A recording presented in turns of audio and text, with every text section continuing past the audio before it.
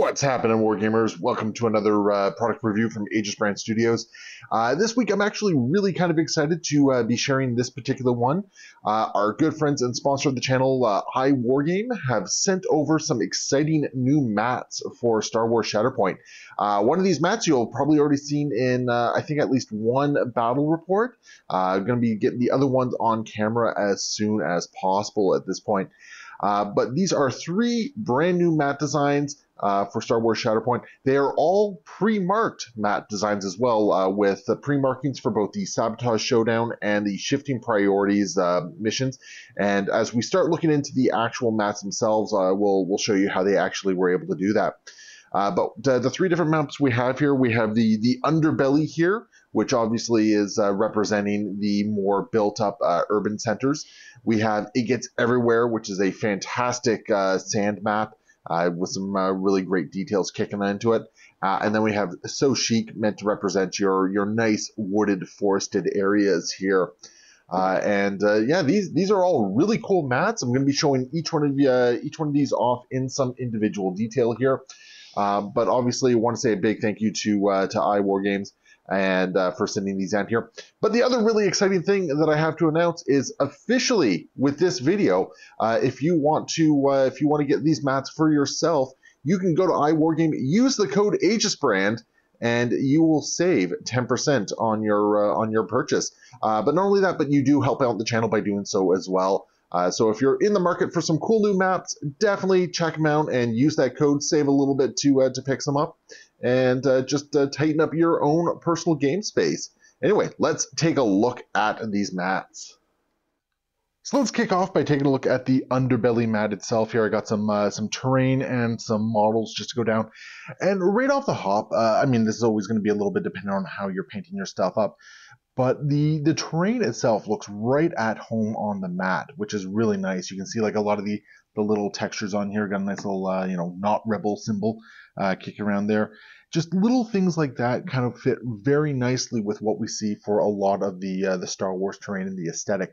Now, granted, this could very easily work for a lot of other sort of like, sci-fi, dystopian, futuristic type designs and all this sort of stuff. So it's definitely not unique to Star Wars, but it works very nicely with it, which I really, really kind of dig here. Also, conveniently, it goes really well with the sort of like the stock bases that come with Shatterpoint as well. As far as the mat design itself goes, it's actually a really nice weight to it.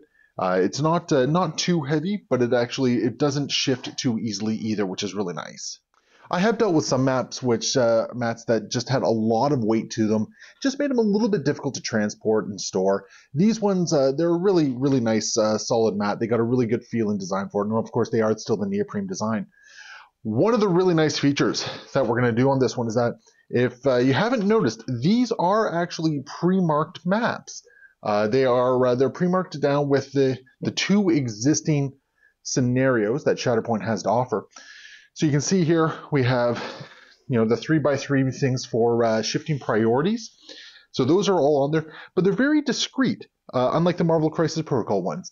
They don't stand out as bluntly as they do with like the stark lettering and sort of like the grayed out text of the circle. But on top of that, if you look very closely, you can also see there are a couple red circles here, and those actually are to represent the ones for the Sabotage Showdown, with the center three obviously being the same right there. So the pre-marked icons on this are actually quite nice. They don't stand out as heavily, which, it makes it a lot easier to not have to use them, or in the event of future mission packs having different layouts, which probably quite likely that's going to happen, it will sort of retain a lot more of its value as a result. It's not going to feel as outdated as we move forward. So let's take a look at some of the other maps here.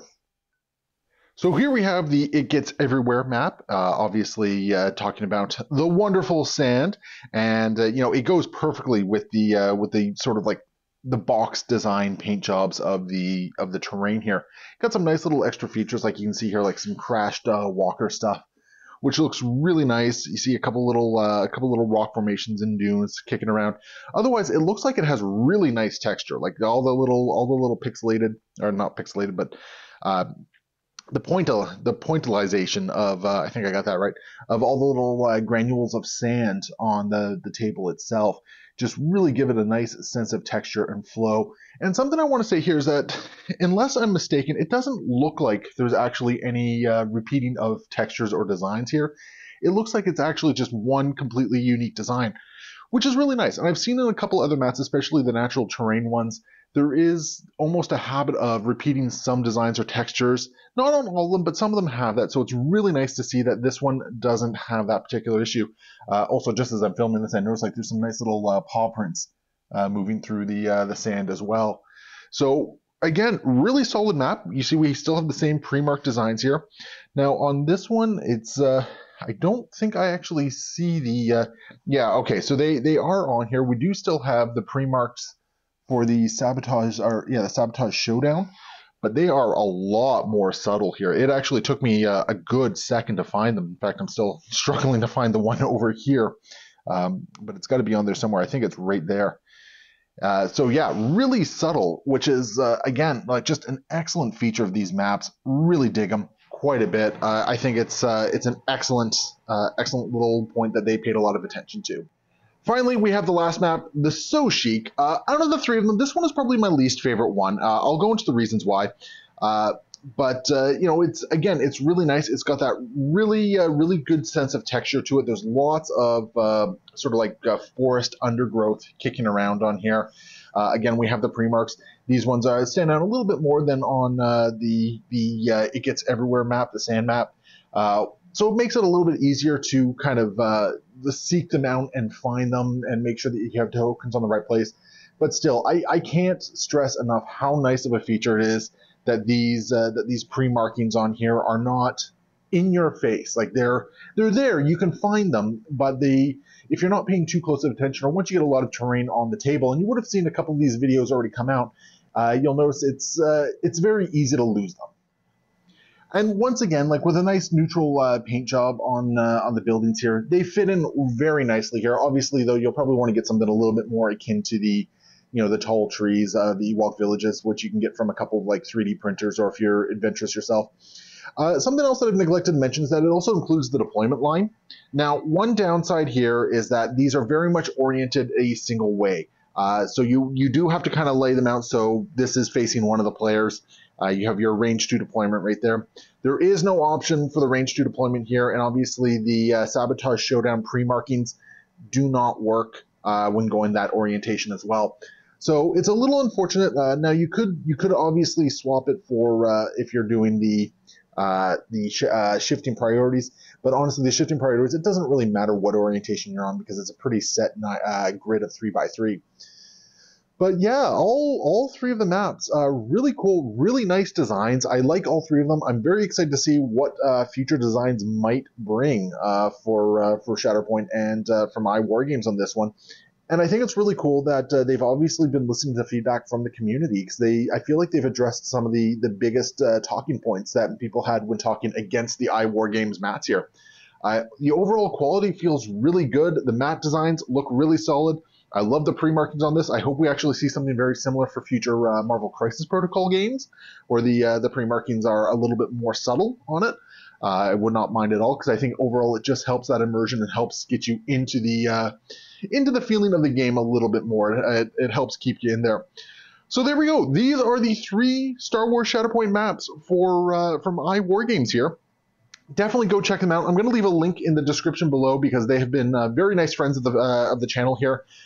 They've supplied us with all their mats, and I'm very happy to always get them on the table and help spread the word and just share some love for it. So definitely go check them out if you can get your hands on them. Definitely recommend it on that one. I think they're for what they offer, I think they're a fairly solid price there, and I think they're definitely well worth it. So there we go. And for everyone else watching, thank you so much for checking out this video. Leave your comments below. Let me know what you like, don't like about all these mats here. And of course, if you want to support the channel yourself, definitely check out patreon.com/AegisBrandStudios. Couple bucks a month. It goes a long way to keeping these videos coming and allowing us to stay current with everything that comes out and keep exciting content coming for you guys. So thank you so much for watching. We'll see you next time. Happy wargaming.